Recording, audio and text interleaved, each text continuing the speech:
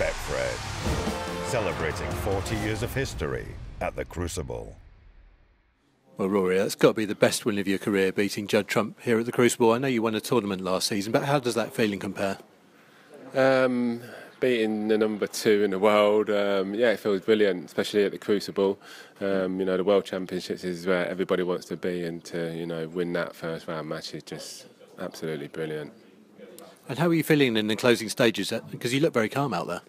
Alhamdulillah, I was feeling rough. I was feeling rough more than anything, in the sense that you just want to win that last frame, and they say the final frame is the most difficult to win.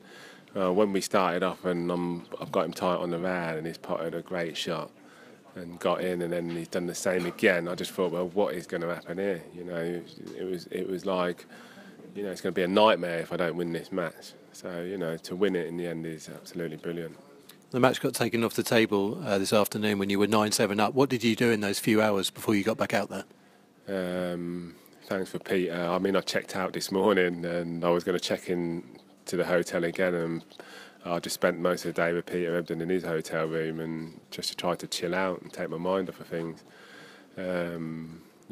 It worked out pretty well, but it's hard to quiet your mind when you're 9-7 up and you've only got one frame to win, and you've got to wait 8 hours.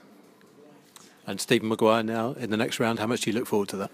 Oh, it's just absolutely overwhelming to be there and be in the second round and to be part of this tournament. Did you feel coming into the qualifiers and into the Crucible itself that this form was in the tank? No, not really. It's just my desire was to qualify, and then my next desire was to win that match. And it's going to plan at the moment. And maybe I wanted to win another 10-7. It would have been nice, but I'm just being in the moment and doing my best in it. Enjoy that moment, Rory. We'll see you in the next round. Thank you very much.